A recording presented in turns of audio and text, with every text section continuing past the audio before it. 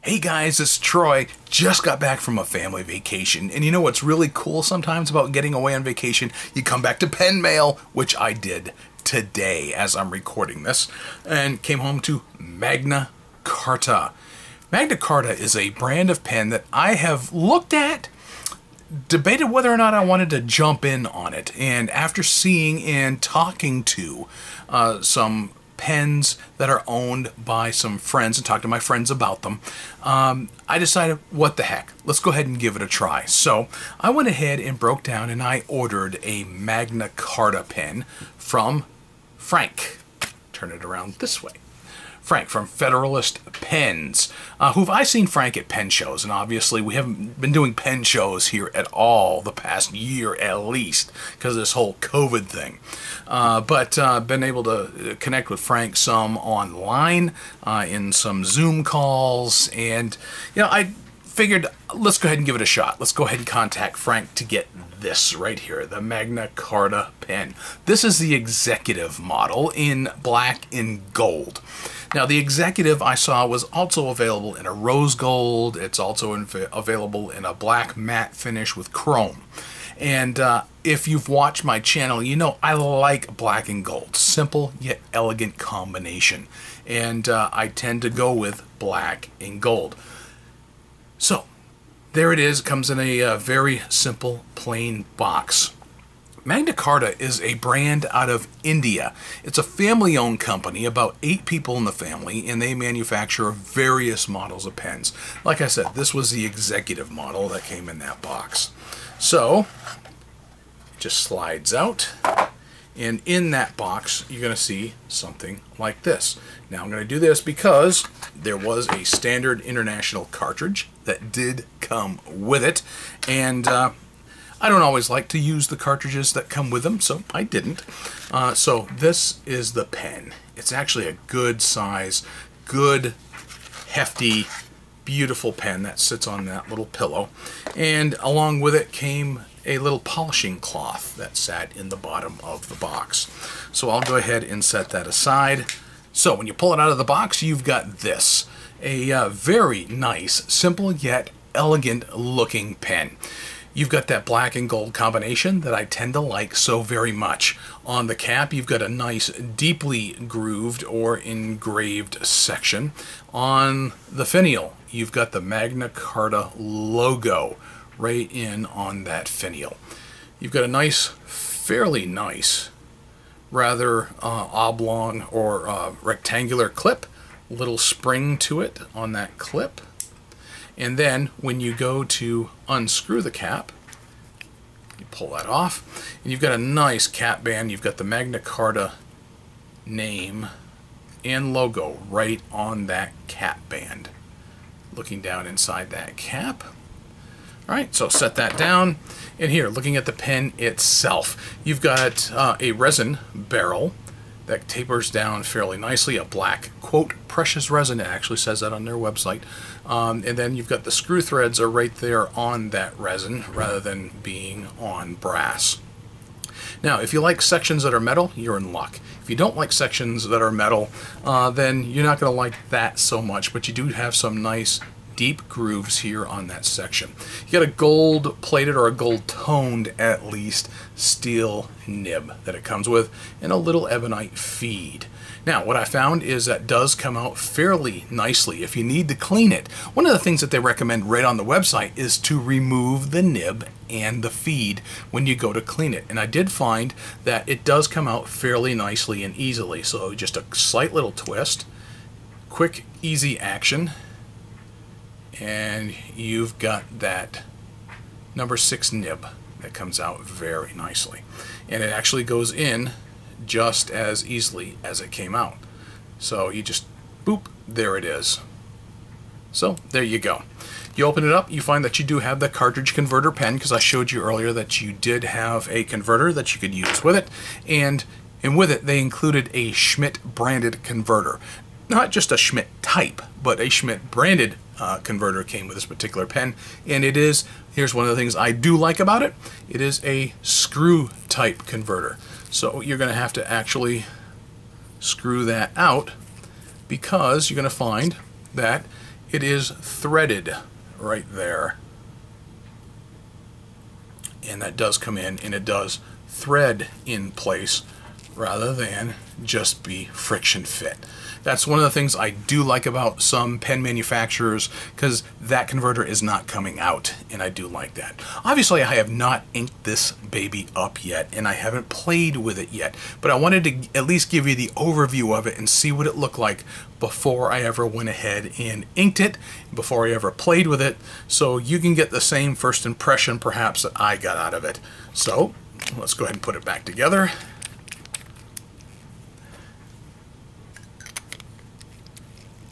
There you go. A nice little, basically half a turn to a full turn, and you are in on that cap. So I'm going to go ahead and ink this up, and I'm going to go ahead and use it for a little while before I ever do a recording.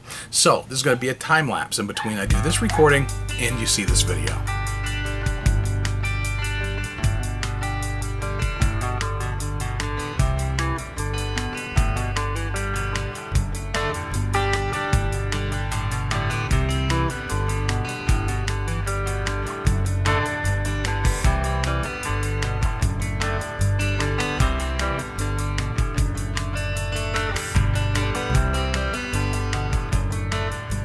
For those of you who are actually wondering how big the Magna Carta pen is, the Executive, compared to some other pens you may be familiar with, let's go ahead and show you real quick.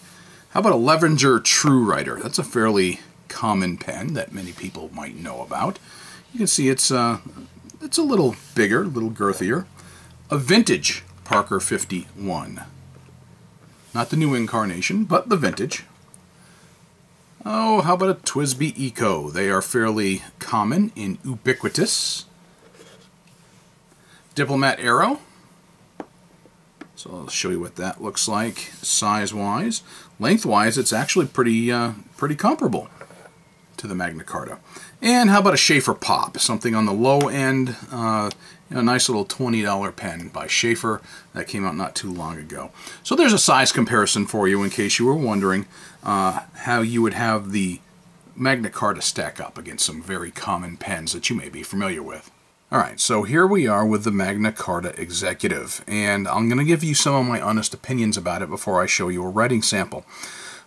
First of all, it's black and gold. That appeals to me. That's just my personal thing. It's a good looking pen. It really is. I don't have any beef with the craftsmanship about it whatsoever. You know, you've got an acrylic or a precious resin, as they call it down here, for the barrel. You've got some nice gold tone accents there, and you've got a cap band. Yes, that is the cap band. Now, one of the things about this is it looks like, if you're just used to the idea of a nice resin pen and a gold cap, this line right here, freaks me out every time I go to open up this pen. First of all, most of the weight of this particular pen seems to be in the cap, so it is a pretty heavy weighted cap. But it's substantive. You know, it's got a lot of material there. But every single time when I go to open it up, because it is a twist to open, and you do this, and it feels like, at that point, it feels like you are actually pulling the barrel off from the section, just because you've got this cap band that comes here in that black trim right there, and it's a good long cap. So almost every time I go, it's like, oh, I'll start. No, that's not it. So as you go to pull it out, you know, you've got the thread right there at the end of the barrel, and there's where the section begins. It literally feels like almost every time I go to pull it apart that this is actually separating from here. It's just the way it feels when you're doing it, because of the weight of the cap, because of the way that's designed. I'm not saying it's a horrible design. I'm just saying it freaks me out personally when I go to use it. So that is just one of those things I had to get used to as I started to use this pen. And I've been using it an awful lot. Did some letter writing sessions. Been doing it for some carry, personal carry for the past several days. And I've been keeping it on my desk. I've been playing with it an awful lot, getting to know the pen better. And quite honestly, been fighting with the pen. One of the things I found when I went to go write with it is this pen was not writing very well on Tomoe River, and it wasn't writing very well on some Clairefontaine paper. And it was writing better on plain old ordinary notebook paper, but still not perfect. Now, not writing well on something like Rhodia or Clairefontaine is not unusual for a fountain pen, so I didn't flip out over that. But what I did do is I checked tine alignment, and it was just a little bit off. So I got to playing with it some, and unfortunately at first it just made it worse. So it started to write fairly scratchy, even on normal notebook paper. And it was skipping. So every time, so often there would be a stroke, and it would be a skip, a skip, a skip as I was writing. It was getting extremely frustrating. So I went ahead and fought with it, and fought with it, and fought with it. Now, keep in mind, with that tine alignment the way it was actually still a very smooth writing pen. It just skipped every so often until it wasn't smooth when I made a tine adjustment to it. So, you know, and it's not something you would see unless you had a little loop and you were actually looking at it magnified.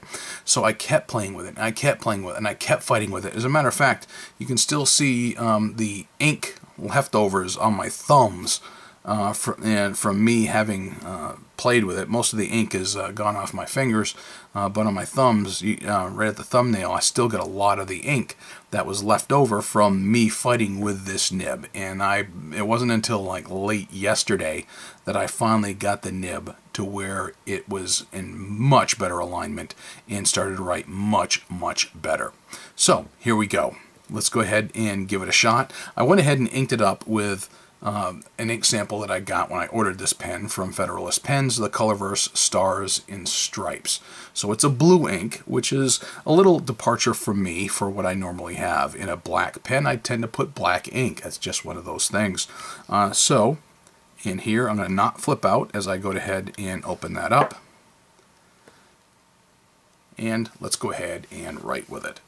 So this is the Magna Carta Executive. It's a very smooth writing pen. You do hear just a little tiny bit of feedback, but also you notice this is a medium nib, but boy, is it got like a broad. I actually took a broad pen. I was writing a letter to a friend of mine, and I used this pen, and then I used a broad nib right next to it, and you could really see that the broad nib actually seemed to be narrower than this nib right here. This is a very wet, very broad medium nib. So no matter, see it where I still get a little bit of skip there? That's what I was getting all the time, and I kept playing with it, and so it was better. I mean, when I checked tine alignment as of when I went to go to bed last night, it was actually looking pretty good, but I still have a few skips here or there that's, see, like that, I just ran across there. So, this particular paper, you know, it skips, and I started writing with it last night on that Clairefontaine pad that was giving me a whole lot of skips, and it actually was doing pretty good without skipping at all. And here on this pad here, you see where I've got, right there, I've got some skip. So I'm going to have to fight with this one, possibly some more.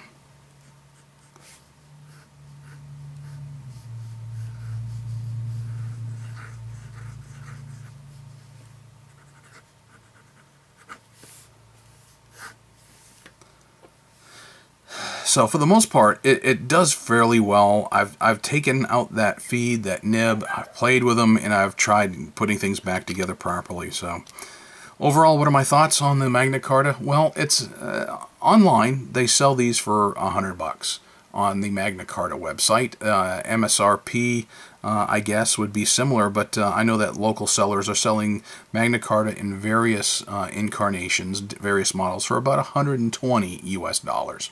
Whereas directly on the Magna Carta website, it seems to be about $100. Now, I don't know what shipping is to get them from India all the way here to the United States, but I did get this one actually on clearance, and it was the last one of this particular model at Federalist Pens, and I got this for about $100, about $99. Plus I used a discount code on top of that. Now, I don't have a discount code of my own with Federalist Pens, but just maybe I'll put that down in the description of the video below, so you can go visit there as well. So there you go. It's a pen that I've been using and will be using a lot more. I mean, I like the design of it. I like the way it looks. It's a family-owned business. I don't know if this nib is representative of all of their nibs and the quality and the tine alignment issues that I've had with it. I wouldn't mind trying some other Magna Carta pens, only because I do like the craftsmanship of the pen itself. It's a good hefty pen. It feels substantive. It feels like it's decent quality when you go to use it. I like the fact that this is an executive model by name and by look. So that actually works for me. So there you go. My impressions and my experience thus far with Magna Carta. And you know, maybe Magna Carta will do you well. Maybe you'll get a nib that writes out of perfect alignment when you get it. I will say, like I said, even with slightly out of alignment nib, apparently, even with the skipping issues that I've been having with this particular nib, it's actually been writing smoothly.